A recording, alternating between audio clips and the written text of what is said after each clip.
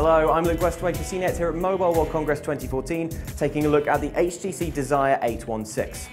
So this is the flagship of HTC's Desire range. On the front, it has a 5.5 megapixel front-facing camera. That's a high sensor resolution for a front-facing snapper. And on the back, it has a 13 megapixel camera too.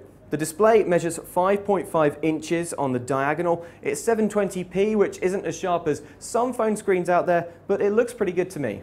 It's got a quad-core processor on the inside and it comes in a range of colors, so there's some nice work been done on the outside too. I want to talk about the design in fact for a moment, because what HTC has done here is taken the look they established with the HTC One and recast it in plastic. The result is really interesting, and I think that the 816 feels really good to me. I like that plastic design. It doesn't feel creaky. It feels like it's been carefully assembled.